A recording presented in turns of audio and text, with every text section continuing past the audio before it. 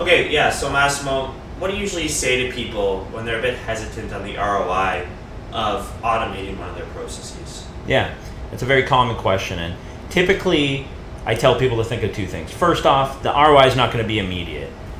With these type of installations, they're often months long, and typically we see in 3 to 6 months your team really starts picking it up. You close a couple sales because of the process, or your operations become much more efficient.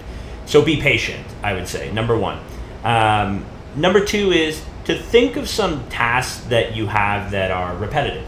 So for example, following up with a lead, or doing some operational tasks, maybe creating an invoice over and over, the same one for the same client every month.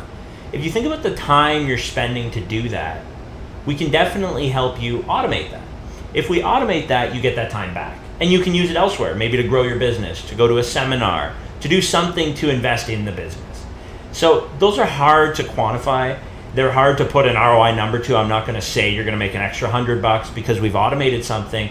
But that time saving is often a huge part of these installs. And when you get that time back, your business inherently grows because you can focus on growing it.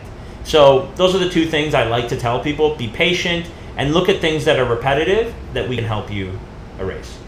Thanks for watching this video. Please be sure to subscribe to the channel and leave any comments in the section below.